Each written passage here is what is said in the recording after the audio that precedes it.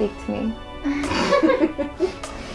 My name is Sarah Bender, and I am a painter and sculptor.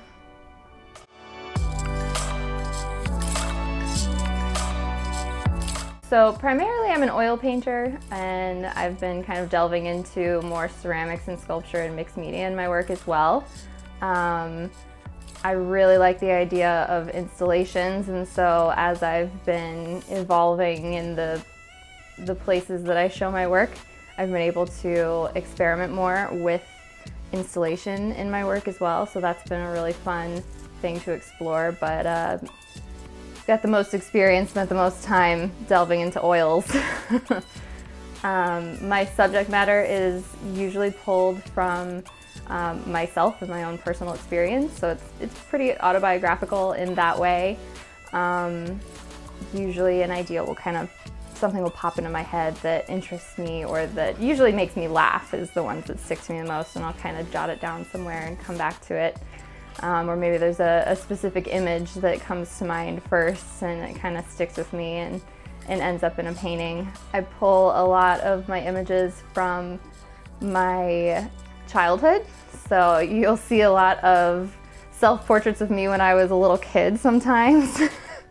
Or pieces of the house that I grew up in, or wallpaper, or memories that I've had, or experiences.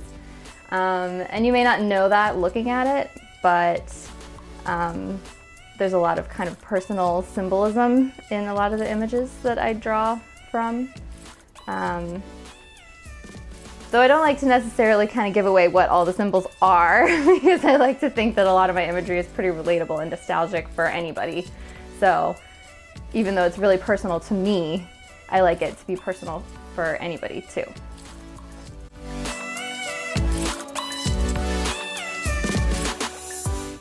So thinking about pulling a lot of my inspiration from my nostalgia and my own memories and everything like that, it also then kind of lends itself to being about a lot of my insecurities and anxieties and things like that. Things that keep me up at night end up in my work a lot of the times, but then I put some sort of like weird spin on it so that it's not directly about that, but there's chickens everywhere, so you can't help but laugh at the chickens, and I think how ridiculous chickens are play a big factor in how ridiculous I feel sometimes in the things that I do and the way that I feel, and they're just silly and they make you laugh, so it's a lot easier to deal with painful memories or troubling times if you can kind of make yourself laugh about it a little bit. And a lot of that kind of plays into being a woman as well, so there's a lot of feminist themes in my work. I've pulled inspiration from the Guerrilla Girls, who are a feminist group of artists, and just kind of all the struggles that come with being a woman and what that means and how you're supposed to act and what you're supposed to do and why do we care about what we're supposed to be doing anyway. Like, just be whatever it is that you are.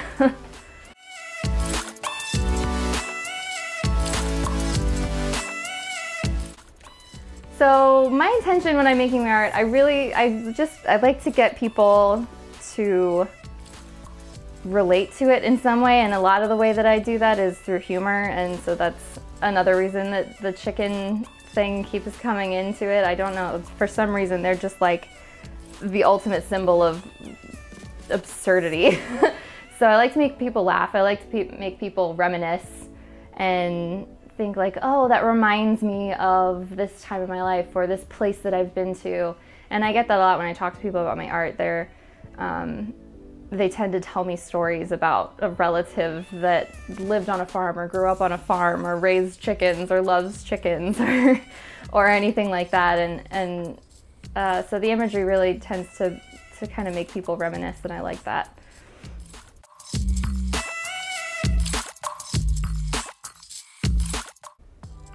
From here, I think my work is kind of evolving, hopefully more. I want to try out more mixed media in my work. I've already kind of been playing around with drywall and ceramic sculpture and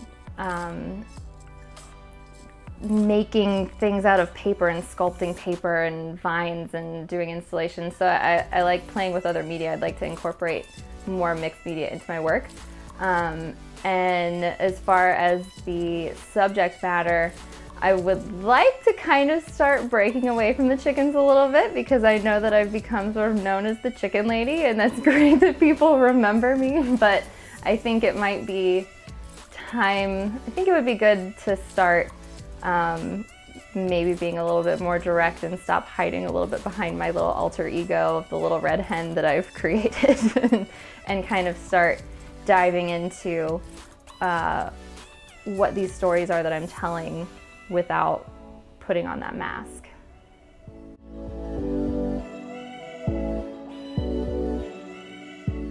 So a lot of my inspiration has always been kind of pulled from Norman Rockwell and that sort of like idealized happy home kind of feeling. And then another, what Grant Wood has always kind of spoken to me.